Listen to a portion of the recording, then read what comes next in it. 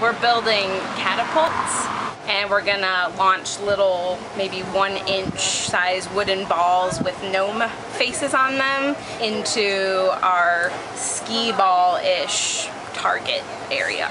I hope that at least some of them say, wow, I never built that before, and now I think I can go do other things. I have pulled a lot of other books from the library that are about building things, so maybe they will develop a love for hands-on building things. Hey, let me have those scissors. Oh, that was a good one. I started this series because I think that a kid that knows how to build things has much higher confidence level than a kid that doesn't.